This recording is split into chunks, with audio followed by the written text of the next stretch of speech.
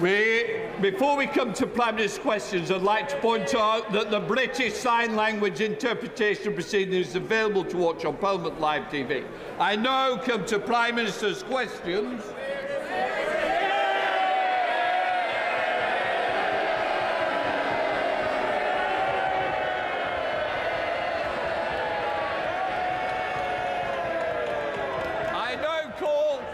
Chamberlain. Question 1, Mr. Speaker. Prime Minister, question 1.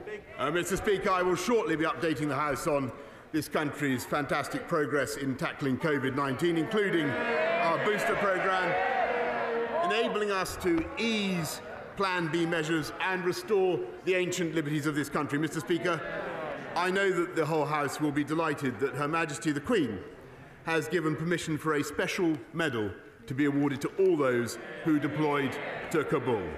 Operation Pitting saw our servicemen and women deliver the largest British evacuation since the Second World War. The whole country can be immensely proud of their service. Mr. Speaker, this morning I had meetings with ministerial colleagues and others.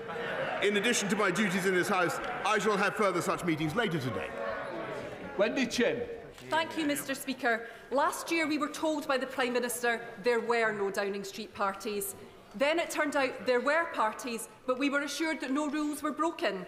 Last week we heard that rules may have been broken, but that he thought it was a work event. And now yesterday from the man who wrote the rules, it was, well, nobody told me what those rules were.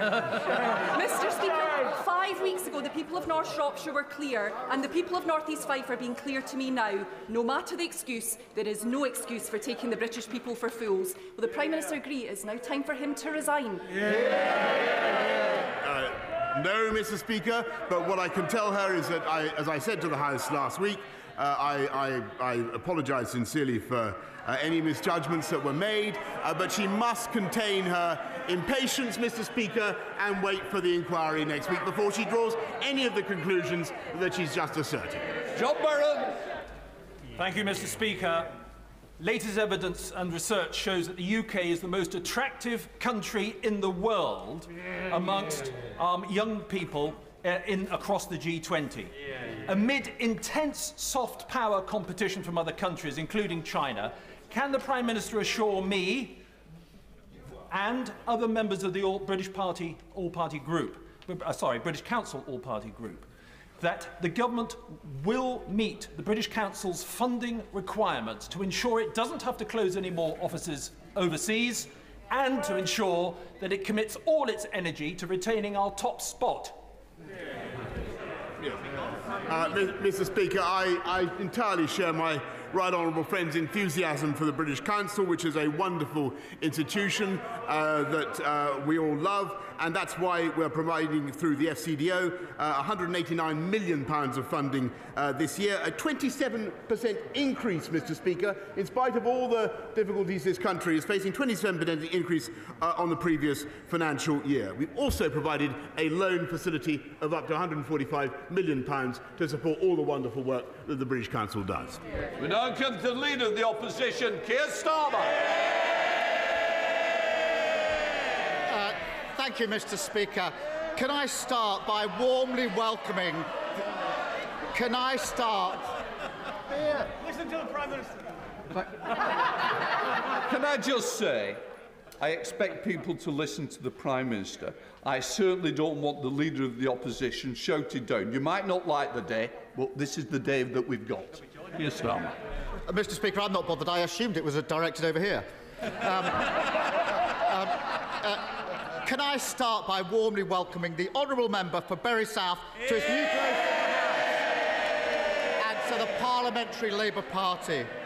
Mr. Speaker, like so many people up and down the country, he has concluded that the Prime Minister and the Conservative Party have shown themselves incapable of offering the leadership and government this country deserves, whereas the Labour Party stands ready to provide an alternative government that the country can be proud of. Mr. Speaker, the Labour Party has changed, and so has the Conservative Party.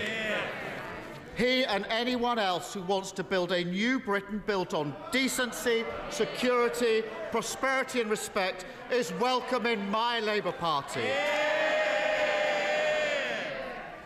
every week, the Prime Minister offers absurd and frankly unbelievable defences to the Downing Street parties, and each week it unravels. I've been elected the chair. I don't need to be told how to conduct the business. So if somebody wants to do some direction, I'll start directing them out of the chamber. Keir Starmer. Mr. Speaker, I see the very noise. I'm sure the Chief Whip has told them to bring their own booze.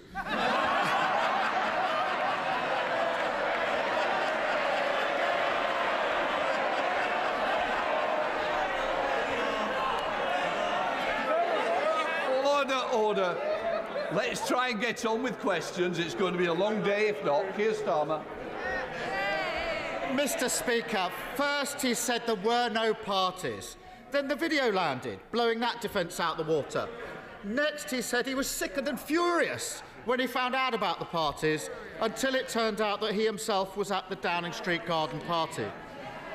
Then last week he said he didn't realise he was at a party, and surprise, surprise, no one believed him. So this week he's got a new defence. Nobody warned me that it was against the rules. That's it. Nobody told him. Since the Prime Minister wrote the walls, why on earth does he think that his new defence is going to work for him? Well, thank you, Mr. Speaker. Well, he talks about the rules, and let me repeat what I said to the honourable lady across the aisle earlier on. Of course, Mr. Speaker, we must wait for the outcome of the inquiry. But I renew what I've said, Mr. Speaker. But when it comes to his view, nobody believes what you said. Can we have a little less? I want to hear this Prime Minister like I wanted to leader of the opposition. I want the same courtesy from both sides. Prime Minister. Yeah. Well, Mr. Speaker, if we'd listened to the right honourable gentleman about COVID restrictions, which is the substance of his question, then, Mr. Speaker, we would still be, we would have been in lockdown after July. If this is the truth, if we listened to the Labour front bench in the run-up to Christmas and New Year, Mr. Speaker, we would have stayed in restrictions with huge damage to the economy. And it's because of the judgments that I've taken and that we have taken in Downing Street that we now have the fastest growing economy in the G7 and GDP, Mr. Speaker, now back up above pre-pandemic levels. And as for Bury South, Mr. Speaker, as for Bury South, let me say to the right gentleman, Mr. Speaker, by all leave, may I say to the right honourable gentleman that the Conservative Party won Bury South for the first time in generations under this Prime Minister, with an agenda of uniting and levelling up and delivering for the people of Bury South. And, Mr. Speaker, we will win again in Bury South at the next election under this Prime Minister.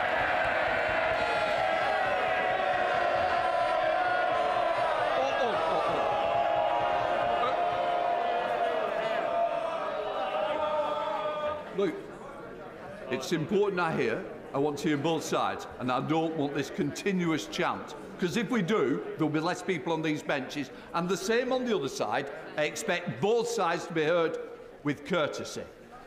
Keir Starmer. Bury South is now a Labour seat, Prime Minister. Sorry. Order. Did somebody want me to apologise? No, somebody shouted apologise. I hope it wasn't aimed at me. No. And so we'll also have less from that corner, Keir Starmer. Thank you, Mr. Speaker. Not only did he write the rules, but some of his staff say they did warn him about attending the party on the 20th of May 2020. Now, I've heard the Prime Minister's very carefully crafted response to that accusation. It almost sounds like a lawyer wrote it. So I'll be equally careful with my question. When did the Prime Minister first become aware that any of his staff had concerns about the 20th of May party? Mr. Speaker, I'm grateful to Right Honourable Gentleman for repeating the question that he's already asked. We have answered, Mr. Speaker, that it is for the inquiry to come forward with an explanation of what happened, and I'm afraid he simply must wait. But he asks about my staff, Mr. Speaker. He asks about my staff and what my staff are doing and what they have told me. And I can tell him, Mr. Speaker, that they have taken decisions throughout this pandemic that he has opposed to open up in July, Mr. Speaker, as I've said, to mount the fastest vaccine rollout in Europe, and Mr. Speaker, to double the speed of the booster rollout, with the result that we have the most open economy in Europe, Mr. Speaker, and we have more people in employment and more employees on the payroll now than there were before the pandemic began. That is what my staff have been working on in Downing Street, Mr. Speaker, and I'm proud of them. Keir Starmer. So, Mr. Speaker, apparently Sue Gray is going to tell the Prime Minister when he first became aware that his staff had concerns about the May 20th. The Prime Minister's account gets more extraordinary with each version of his defence. If the Prime Minister's new defence were true, it requires him to suggest that his staff are not being truthful when they say they warned him about the party. It requires the Prime Minister to expect us to believe that whilst every other person who was invited on the 20th of May to the party was told it was a social occasion, he alone was told it was a work meeting. It also requires the Prime Minister to ask us to accept that as he waded through the empty bottles and platters of sandwiches, he didn't realise it was a party. Does the Prime Minister realise how ridiculous that sounds? Mr. Speaker, I've said what I've said about the events in Number 10. He will have to wait for the report. And Mr. Speaker, I think you know he asks for further clarification. I think there are lots of people who are interested. I say this entirely in passing, Mr. Speaker. Lots of people are interested in the exact legal justification from the learned leader of the opposition for the picture of him drinking a pint of beer or a bottle of beer.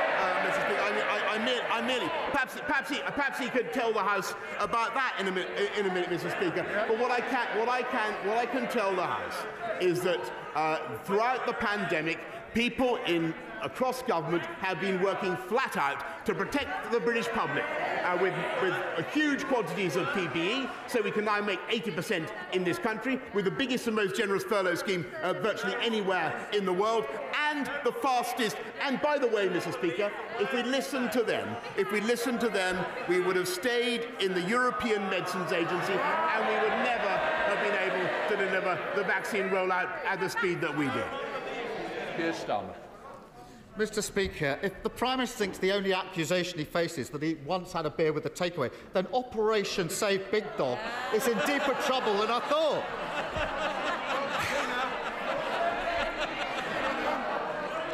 If a Prime Minister misleads Parliament, should they resign?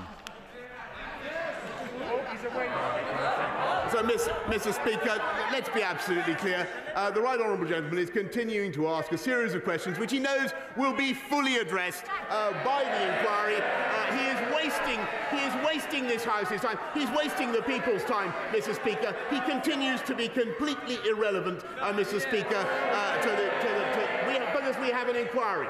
We have an inquiry, Mr. Speaker, and I'm not going to anticipate that inquiry any further. What I can tell him is that it is because of the judgments that were taken in Downing Street and because of the willingness of the British people to put trust, by the way, Mr. Speaker, in those judgments, to come forward in huge numbers to get vaccinated, which people did, and I thank them for it from the bottom of my heart. People did that because they listened to our messages, Mr. Speaker, and it's as a result of that that we now have the fastest growing economy in the G7 and youth unemployment, which he ought to care about, youth unemployment at a record low, Mr. Speaker. Keir Starmer. Well, I know it's not going well, Prime Minister, but look on the bright side. At least the staff at Number 10 know how to pack a suitcase. Mr. Speaker, last year, Her Majesty the Queen sat alone when she marked the passing of the man she'd been married to for 73 years.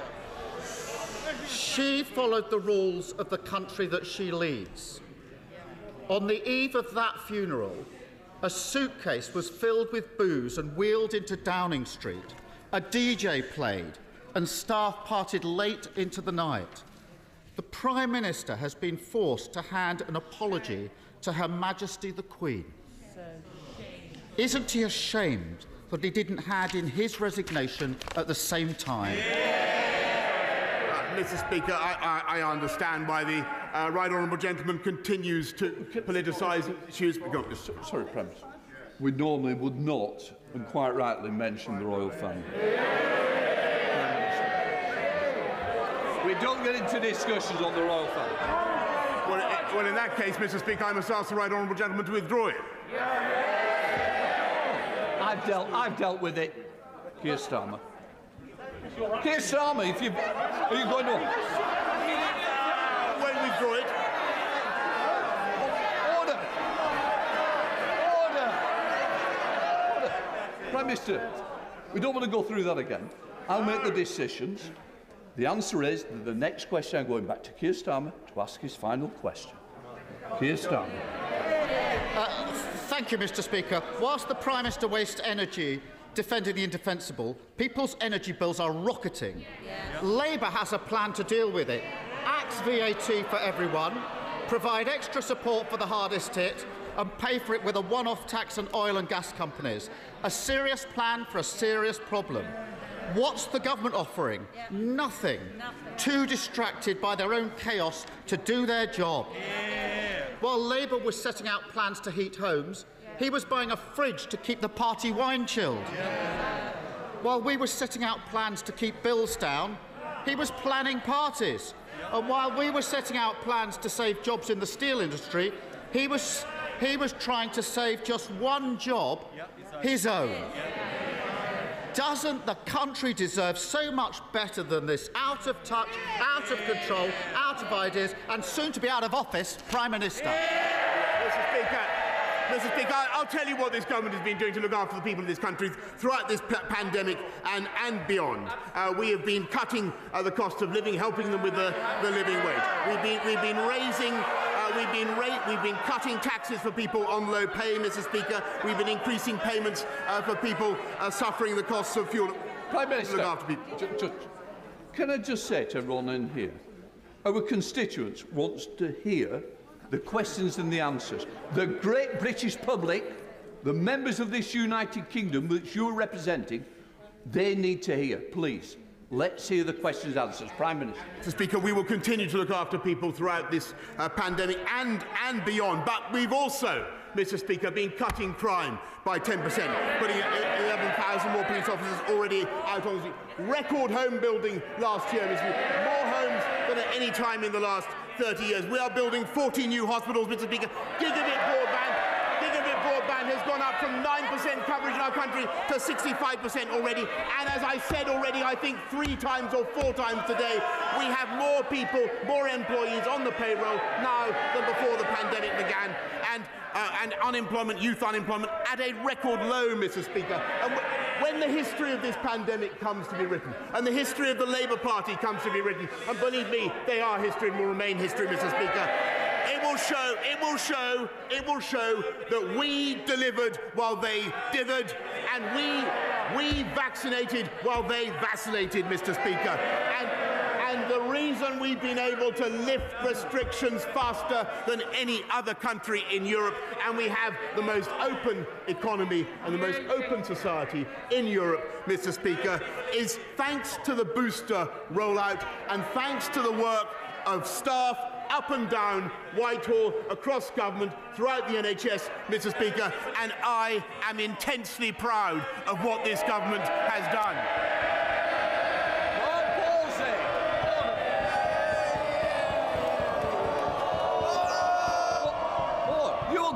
If you let the questions come. Mark Palsey.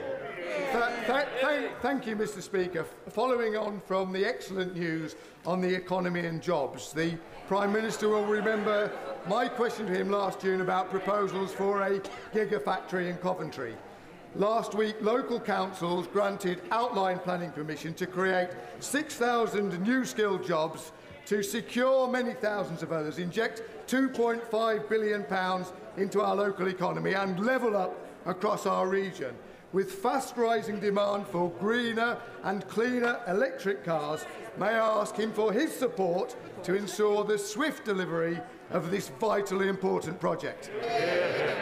I thank my honourable friend for campaigning for this wonderful project, and we are supporting the electric vehicle industry. We made another £350 million available through the Automotive Transformation Fund, on top of the £500 million commitment that we've already made in the 10-point plan. And I know that the campaign for Coventry Airport is an excellent one. I look forward to seeing how it develops. We now come to the Leader of the SNP, Ian Blackford. Thank you, Mr. Speaker. This week was supposed to be Operation Save Big Dog, but it's quickly become Operation Dog's Dinner. Over the past few days, we've had more damaging revelations about Downing Street rule-making, more evidence that Parliament has been misled, and an even longer list of ludicrous, absolutely ludicrous excuses from the Prime Minister. First he claimed there were no parties. Then he wasn't present. Then he admitted he was at them, but he didn't know it was a party. And then, Mr. Speaker, the latest sorry excuse is really the most pathetic of them all. Nobody told me. Nobody told me. Nobody told the Prime Minister he was breaking his own rules. Absolutely pathetic. The Prime Minister, you know, what a look. The Prime Minister laughing once again, laughing at the British public. The Prime Minister is taking the public for fools. Nobody believes him. Will the Prime Minister finally take responsibility, resign? Go, Prime Minister.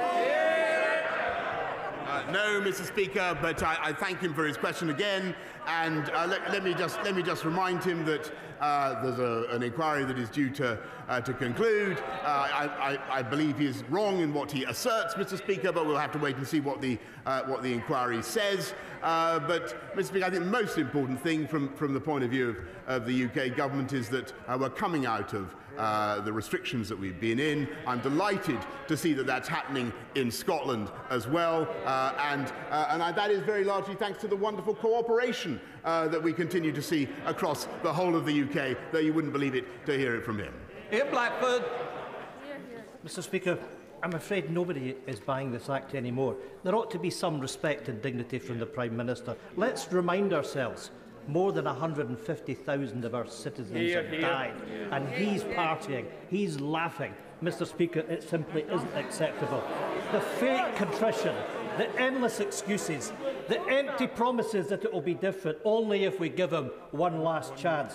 This is a Prime Minister who arrogantly believes that he's above the rules. A Prime Minister who brazenly twists the truth. A Prime Minister who simply isn't fit for office. The Prime Minister's former Chief Advisor has said that he lied to Parliament, breaking the ministerial code. Prime Minister, a resignation offence. Public trust is hemorrhaging. With every day that passes, this Tory government loses even more credibility. When will the Tory MPs finally do the right thing? Show the Prime Minister the door.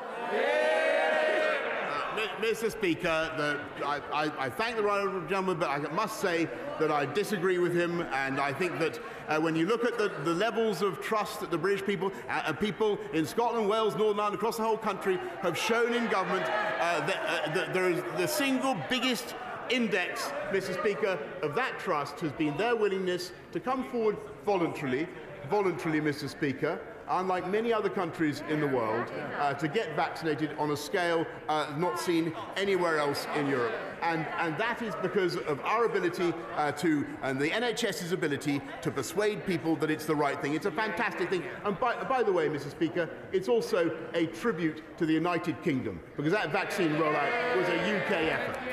Thank you, Mr. Speaker. When it comes to exporting, as you're well aware, file punches well above its weight. And the Prime Minister saw this when he visited BE Systems' Factory of the Future in Lancashire last year. In addition, fantastic local businesses such as Helical Technologies, Tangerine Holdings and Nature's Aid are doing a great job for flying the flag for Lancashire globally. But I've also got many smaller businesses who are eager to get exporting into new markets. What steps is the Prime Minister taking to help file businesses make the most of Brexit and maximise export potential? Well, I thank him for championing. I thank him for what he's doing to champion trade with Latin America. And I've no doubt that businesses, small businesses such as Squire Hare, are eager to get into those new markets, and we will do everything that we can to help and support him in his efforts. Thank you, Mr. Speaker. As the cost of living crisis deepens, this government's priorities get ever more remote from my Kirkcaldy and Cowdenbeath constituency.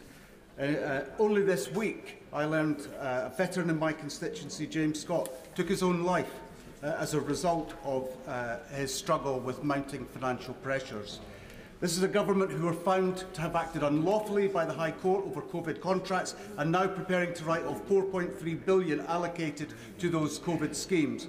Why can the UK government find billions of pounds for profiteers and fraudsters, but they can't find compassion to treat the people with dignity, lifting the benefits cap and reinstating the cut to universal credit? Well, first of all, Mr. Speaker, I want to say how sorry I am for what he's had to say about James Scott, and this government does as much as we can to support veterans, and that's why we published the Veterans Action Plan only the other day, Mr. Speaker. But what we're also doing is ensuring that we support people throughout this crisis. He mentions, and I've said in my answer to the right honourable gentleman, many of the steps that we're taking to protect people on low incomes, and we will continue to do more, Mr. Speaker. He attacks the contracts for PPE. Actually, I think it was an astonishing thing at great speed to be able to give this country 17 billion items of PPE, thanks to the efforts of people across Whitehall. Mr. Speaker, this country is now capable of producing 80% of our own PPE. Kate Griffiths. Thank you, Mr. Speaker. Shortly before Christmas, my constituent, Oliver Freckleton, was found at home having been stabbed to death on the eve of his 20th birthday. Yesterday, his heartbroken parents held their son's funeral. Oliver leaves behind a partner and a baby daughter, and 2 teenagers have been arrested for his murder. Now, this tragic event leaves behind a devastated family, friends, and a very worried community. I'm grateful for the work that Staffordshire Police is undertaking to tackle violent crime in my constituency, and the extra 149 additional police officers recruited is very welcome. But does the Prime Minister agree with me that a multi-stakeholder approach is vital to tackling crimes amongst our young people? And what can the government do to support not just the police, but schools, colleges and local authorities in working to address this issue? My honourable friend, first of all, I'm very sad to hear the news of the loss of her constituent, Oliver.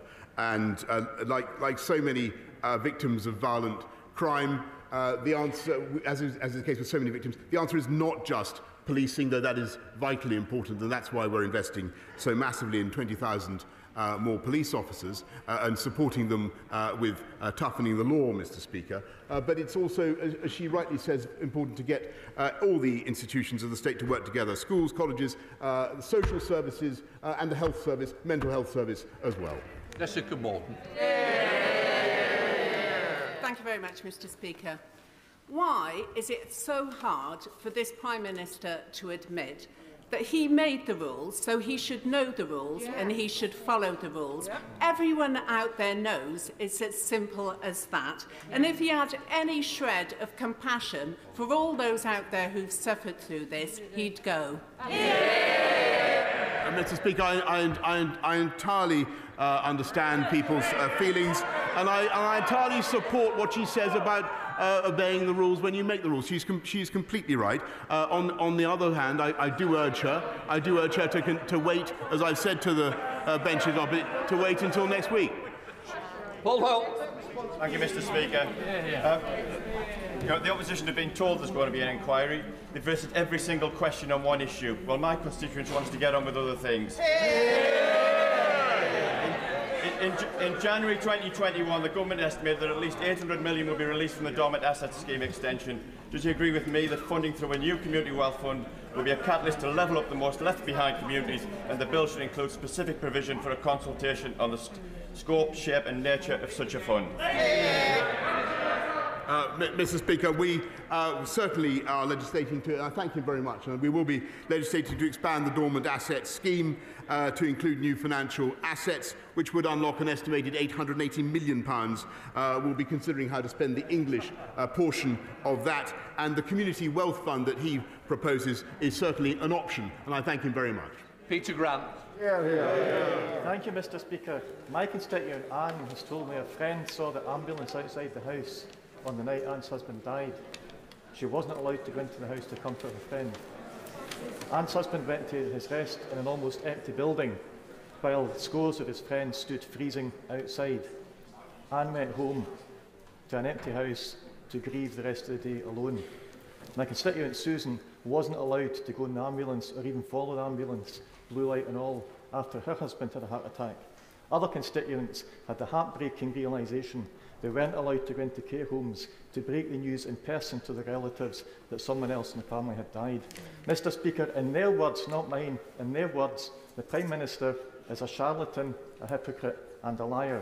What will he now say to my constituents? Look, I know you're repeating what your constituents said. I want more moderate and temperate language. Prime Minister, you might just want to deal with the general question, certainly not the answer. I thank you, Mr. Speaker, and I want to repeat that I understand the feelings that he has relayed to me, as I said last week, and I sympathise very deeply with the feelings, and I understand why people feel as they do. And I thank people very much for everything they have done. I recognise the enormous sacrifice that people have made. I apologise for misjudgments that may have been made in number 10 by me and anybody else, but please can I ask him to wait for the inquiry to conclude. Andrew Lower. Thank you, Mr. Speaker. I recently attended a debate held by my honourable friend for West Aberdeenshire and Kincardine, seeking a central London memorial for the Photographic Reconnaissance Unit. And in it I referenced my Northampton South constituent, mosquito pilot, Mr. George Pritchard, who is 98 next week and is one of the last surviving members of the unit. Will the Prime Minister join my honourable friend, me and Mr. Pritchard in backing this fitting and needed memorial? I thank him very much, and I will certainly do what I can to support it, though, of course, as he knows, the memorial to George Pritchard, though, as he knows, this is a matter for local authorities. What this House and what this government can certainly do is ensure that memorials are not desecrated, as they have been across this country, and make sure that we support legislation that penalises those who indulge in such desecration, Mr. Dame Diana Johnson. Thank you, Mr. Speaker. Mr. Speaker, when a Prime Minister is spending his time trying to convince the great British public that he's actually stupid rather than dishonest, isn't it time that he goes now?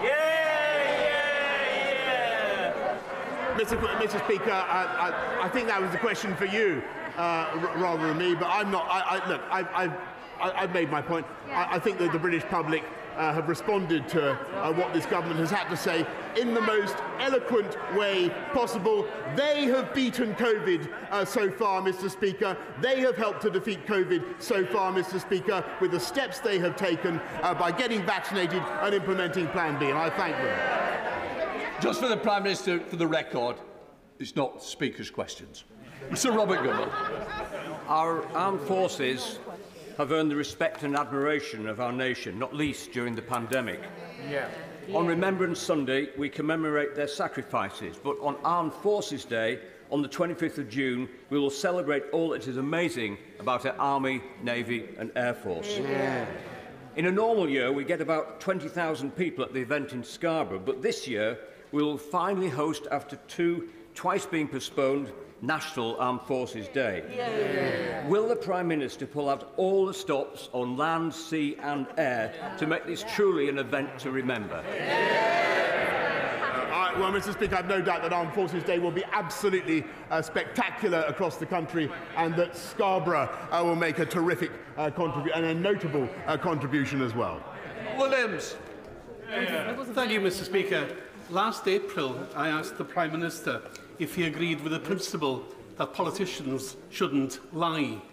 He replied that he concurred with the basic principle that the honourable gentleman has just enunciated.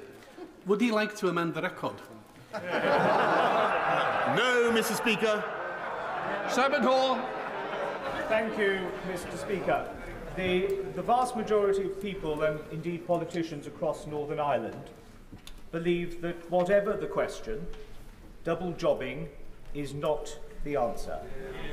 Could I urge my right honourable friend to listen to the majority and ask him not to move the government amendment in the other place later today? I'm grateful to my honourable friend, and I'm advised that I think the amendment in question is indeed going to be withdrawn. Twist. Mr. Speaker, my constituents are rightly angry at the Prime Minister's behaviour. But while Downing Street fights to save his political life, people across the North East are worrying about rising food and energy bills, rising unemployment and rising levels of child poverty. He talks about levelling up, but my constituents are seeing opportunities cut. Does the Prime Minister agree with me that his government has failed and it's time for him to go? No, Mr. Speaker, I really don't agree with her, and I don't think she could have been following anything that's been said this afternoon. We have unemployment falling to near record lows, Mr. Speaker, and we have job vacancies. We have job vacancies at record highs, Mr. Speaker. That's what Conservative governments do. They create jobs and they get the economy moving. David Davis. Thank you, Mr. Speaker. Like many on these benches, I spent weeks and months defending the Prime Minister against often angry constituents. I've reminded them of his success in delivering Brexit and on the vaccine and many other things. But I expect my leaders to shoulder the responsibility for the actions they take. Yesterday, he did the opposite of that. So I'll remind him of a quotation altogether too familiar to him of Leo Amery to Neville Chamberlain. You have sat there too long for all the good you have done. In the name of God, go.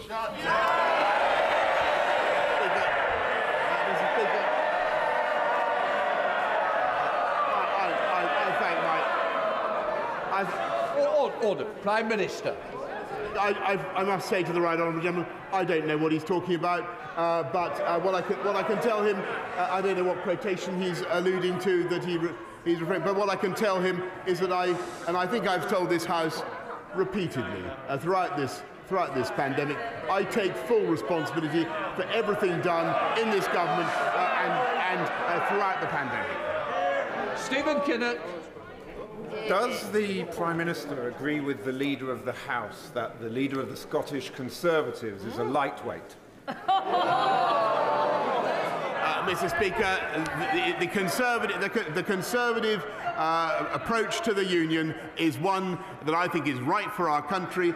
We want to keep it together, and I think Conservatives in Scotland do an excellent job, and that's why their stout defiance, their stout defence of the Union was repaid at the last election, and Labour, Mr. Speaker, is increasingly endangering our unions. Fleet Drummond. Mr. Speaker, and many people last week welcomed the 5-year moratorium on smart motorways. However, the M27 is due to be open as a smart motorway in a couple of months. What reassurance can my right honourable friend give my constituents in Meon Valley and others in the rest of South Hampshire that the M27 will be safe and give them confidence to use it? I thank her very much, and I can assure her that we're well aware of the risks associated with the smart motorway scheme. I know that my right honourable friend, the Secretary of State for Transport, is looking at it right now. We now come to the Prime Minister's COVID-19